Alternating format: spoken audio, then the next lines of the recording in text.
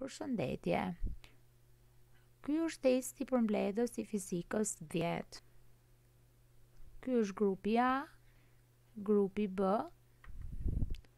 edhe grupi C. Marrim dhe zgjidhim testin. Ushtrimi i parë. Cila është formula e saktë për ligjin e momenteve? F herë D baras me D herë M, F1 herë D1 baras me F2 herë D2, apo M herë D baras me M herë F. Formula që shpreh ligjin e momenteve është njëshi B, F1 herë D1 baras me F2 herë D2. Ushtrimi 2. Barometri është aparati që përdoret për matjen e A. Shtypjes atmosferike, B. Të dendësisë, C. Të zgjatjes së sustës.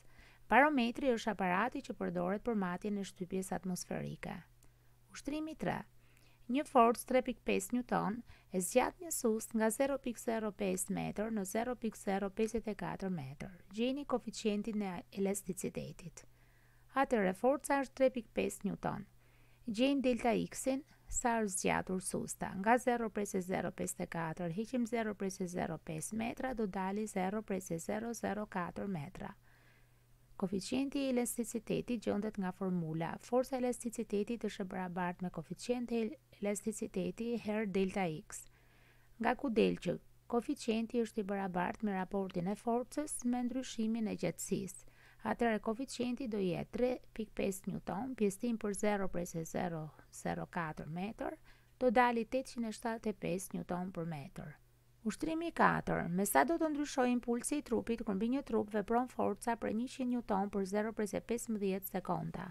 Ndryshimi i impulsit pikë pyetje, forca 100 Newton, koha gjatë së cilës ndryshon 0.15 sekonda. Ne dimë që forca rezultante është e barabartë me raportin e ndryshimit të impulsit mbi kohën gjatë së cilës kryhet ky ndryshim. Atëherë nga kjo del që delta P-ja do jetë F shumësim për delta T. 100 Newton herë 0.15 sekonda, ndryshimi i impulsit do dali 15 Newton për sekond. Ushtrimi 5. Një person përpiqet ta vendosë në ekuilibër dorasën me peshë të papërfillshme. Llogarit momentin e forcës prej 4 Newton rreth pikës O. Ne dimë që momenti i forcës është i barabartë me forcë herë krah force. Atëherë, forca F është 4 Newton. Krahu i forcës F, forca F zbatohet në një pikë 4 metra larg pikës O.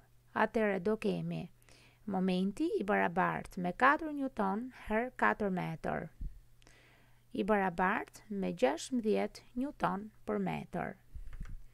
Vazhdojmë me kërkesën B. Llogarit momentin e forcës për 6 Newton rreth pikës O. Atëherë, forca 6 Newton rreth pikës O ushtrohet në një largësi prej 2 metra. Pra krahu i kësaj force është 2 metra. Ne di momenti i forcës është F herë D, 6 Newton herë 2 metra. Momenti i forcës për 6 Newton qenë i barabartë me 12 Newton për metër. C. A do të jetë në ekuilibër dorasa? Pse? Dorasa nuk do të jetë në ekuilibër sepse shuma e momenteve orare rreth pikës O nuk është e barabartë me shumën e momenteve antiorare rreth kësaj pike. Ne pam që forca 4 Newton ushtronte një moment orar rreth pikës O, edhe dilte 16 Newton për metër, ndërsa forca 6 Newton ushtronte një moment antiorar dhe ishte 12 Newton për metër. Pra këto nuk janë të barabarta.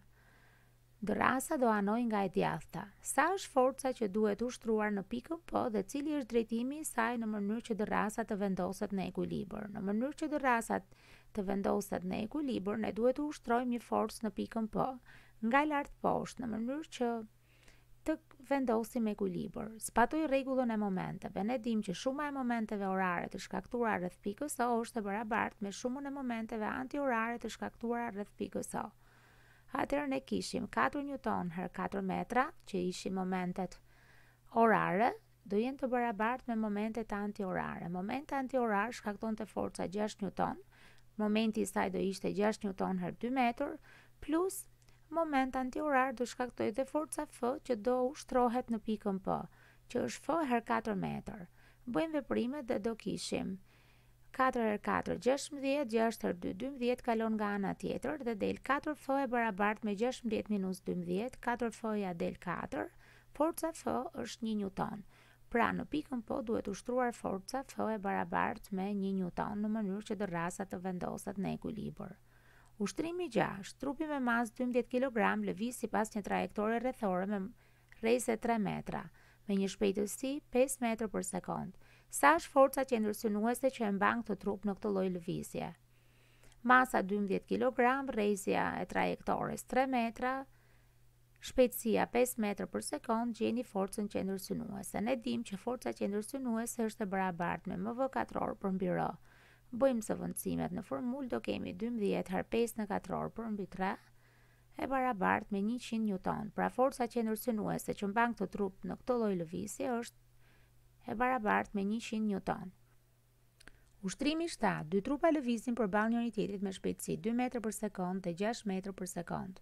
Pas goditjes ata lëvizin të bashkuar me shpejtësi 1 metër për sekond sipas drejtimit që lëvizte trupi i dytë.